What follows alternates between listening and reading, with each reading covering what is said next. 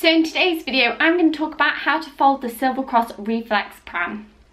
Hi everybody, my name's Chloe and on this channel it's all about parenting and helping you be the best parent you can. So if you're new here, please think about subscribing and let's get straight into that video. So I have the Silver Cross Reflex pram and I've decided to show you how to properly fold this pram. It's really easy and really simple. So the first thing you want to do is you want to put the brake on, push the hood back and everything out of the basket, because if you leave anything in the basket it's just going to get squished in there, which we found out recently. You want to lift the red bit at the bottom of the pram, lift that up so it basically folds in the pram, and then you want to press down a lever on the side of the pram and fold it forwards. There are two clips on the side that secure the pram in place. You want to make sure these are on so the pram doesn't fly open.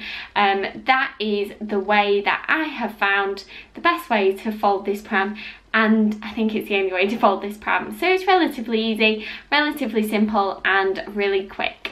Thank you so much for watching, and if you are new here, please think about subscribing, and I hope to see you in my next video. Thanks for watching guys, bye!